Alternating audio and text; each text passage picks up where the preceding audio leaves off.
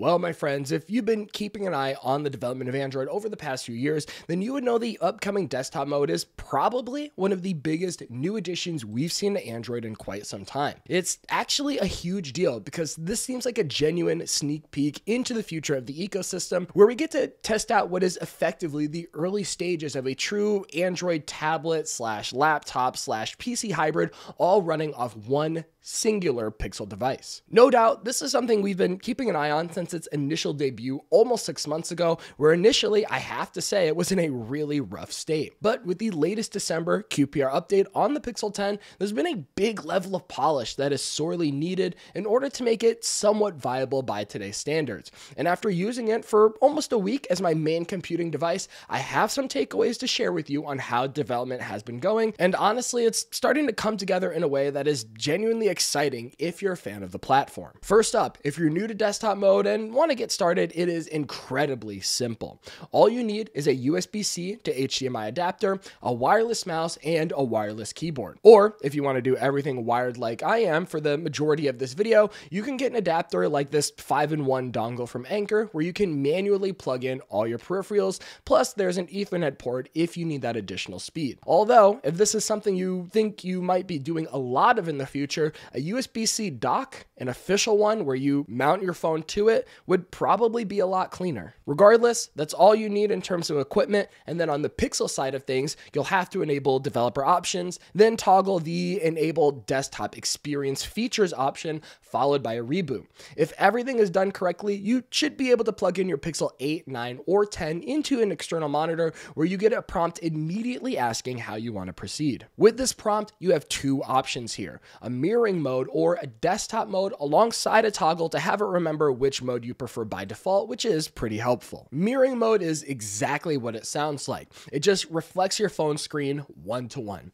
Good for those that maybe want to stream movies or share photos, or maybe want to demo something on your phone. Mirror mode is perfect for that situation. But the real reason I think someone would use this is for desktop mode. This is probably the most exciting addition of this feature, as it launches a specific dedicated desktop interface, complete with a taskbar and the ability to pin your most powerful apps and proper windowing features, just like you would see on Chrome OS, MacBooks, or Windows machines for that matter. And interestingly enough, the phone operates completely separately from this desktop mode. So on the display, you can be fully immersed in the desktop interface, getting work done or multitasking between different groups of apps, while still answering texts and using apps on your phone independently, which makes this feel more like a dual monitor setup rather than just one isolated display, which just adds a bit of utility right off the bat. When it comes to the actual operating system itself, you can really see how much work Google has put into refining this desktop experience since its initial launch about 6 months back. For one, you have the ability to resize apps to pretty much any orientation you want. Anything from Reddit to YouTube, Slack, Facebook, Instagram, eBay, pretty much any app you can think of is able to be resized. And whatever size slash aspect ratio you get it will determine if it shows you the phone version of that app or the tablet version of that app. So for YouTube Music, for example, you can see it switch in real time from that singular mobile view to that 2-pane large screen view. The Settings app also does it as well, and really any app that supports it. Also, since we're talking about window behavior, it is worth mentioning that I was able to have 5 of these app windows open at the same time, just something to note. Either way, alongside the freeform windowing option, you also get the ability to snap a window to the left or right hand side for quick split screen multitasking, and a maximize option which fills the entire screen with the window that you're working on. Although weirdly enough, there are more app windowing options. If you click the drop-down menu in the top left-hand side of an app, you will see 4 additional toggles where you can enter a true full screen view that actually locks you into one particular app for a full immersive experience, a window toggle to return back to that freeform windowing mode, an option to open that specific app inside a Chrome tab, very useful if there's a compatibility issue, which will happen while Google still refines this desktop mode, and the ability to have links open inside the app or within the Chrome browser.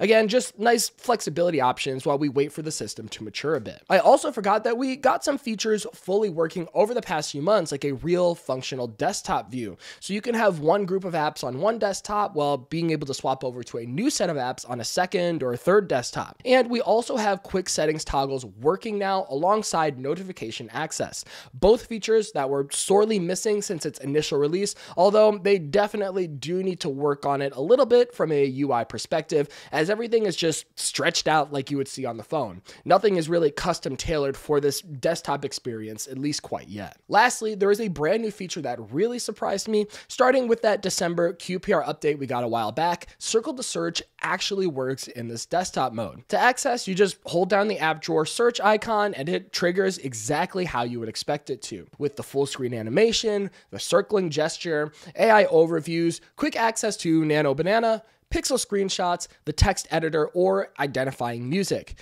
I don't know why, but I find it so crazy to see such a headlining Android feature integrated so deeply into this experimental desktop mode. To me, it shows Google is very interested in getting this working to the fullest. And yes, while it's still very far from something like Samsung DeX, for a Pixel phone to get something this advanced in its stock software, it's a very solid foundation. But I think the big question that everyone is thinking is, yeah, this is great and all, but what can you actually do with this? Which is a fair question, and I think the answer around this feature existing is a lot deeper than that. But at the surface level, there is a lot you can do here.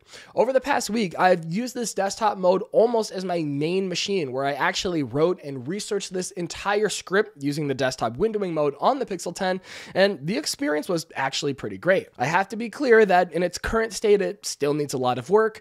Right now, the mouse and keyboard controls just don't feel as fluid as they would from a device that was built from the ground up with them in mind. The display resolution, while improved at launch, is still noticeably worse compared to a device that is natively ready for this kind of setup. The OS itself is a bit buggy, with glitched UI elements showing up sporadically. Once in a while, I have to unplug the Pixel 10 and do a hard reset because something got stuck along the way. But once it's actually cleaned up to be a fully functioning, no-nonsense stable environment, it's going to open up a lot of possibilities that were just not doable on Pixels in the past. For example, if you're someone like me who frequents a co-working space or has access to a computer lab, this setup is perfect, as you can just walk in with your phone and a small dongle, plug it into a monitor, keyboard, and mouse that's already there, and instantly have a fully fledged desktop PC without having to log in or set anything up. All of your apps, files, AI agents, web portals, and more are already set up and ready to go, which makes all the customization you do in your free time that much more valuable because it does eventually transfer over to a desktop interface. Gaming is actually pretty fun here too. I tried some Minecraft since it has full mouse and keyboard support and it ran very smoothly, but you can also hook up a controller and play some of Android's best titles like Stardew Valley or Dead Cells on the big screen. Same with Game Boy emulators or GameCube emulators. This is the perfect environment for that. Or if you're into cloud gaming, you could fire up Google Stadia, or sorry, my bad, GeForce Now, and turn your Pixel into a legitimate gaming console. And yes, while we know Tensor chips aren't always winning in terms of raw performance, the Pixel 10 did handle all of this light gaming and a handful of windows that I had open perfectly fine. Still, it has to be said, this is why people like me do want Tensor to have way better performance so that it can handle all of these new game-changing features like this in the future. So hopefully this is something Google's taking account for in future Pixel releases. But if I'm being 100% honest here, I don't even think this desktop windowing mode is really made for Pixel phones in the first place. Don't get me wrong, it's a massive flex that something like this is even possible on a smartphone, and it certainly does set the Pixel apart from anything else in the market. However, to me, all of this screams that Google is using the Pixel lineup as a public testing environment for what we will eventually see with the heavily rumored Chrome OS and Android merger. Most recently, we found out the codename for this massive project is labeled Aluminum OS, or Aluminium OS for the non-Americans out there, which is expected to see a full release sometime in 2026. To add to this, we actually saw a job posting from Google that specifically mentions a role responsible for, quote, developing and maintaining a product/portfolio roadmap that addresses deliverables and strategy that transit Google from Chrome OS to Aluminum with business continuity in the future. And that, my friends, is as as clear of a confirmation as we are going to get at this time.